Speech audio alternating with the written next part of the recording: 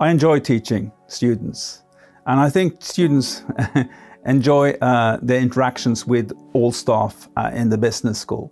We have a dedicated team whose purpose is to give the students tools to understand markets and organizations.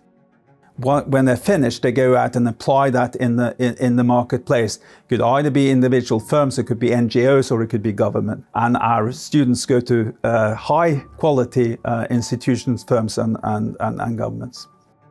Being in the Energy Economics and Law program, I find that the courses were carefully selected by the staff. And when I say carefully selected, I mean you go to the business classes and you learn about production taxes, you learn about contracts, you learn about, say, decommissioning, for instance. It's more like, it's not as if you're learning the same thing, but you're seeing it from a whole different perspective. Now, the business aspect of it and the legal aspect of it are two key parts of the energy industry.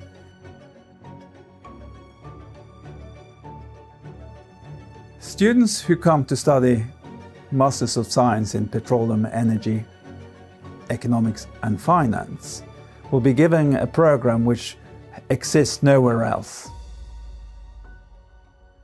This is a highly niche program which is directed at understanding energy markets. And as such, the University of Aberdeen is well situated both geographically and academically in order to provide a high quality output. Maybe I went into it not knowing what to expect, but right now, I feel very happy that I went into the program, because going into the industry, I can be able to speak eloquently when legal matters come up, and I can be able to analyze the business aspects of operations in the industry. So it's a really interesting program in my opinion, and I would recommend it to anybody. My advice would be to go for it. You don't need to give it a second thought, just go for it.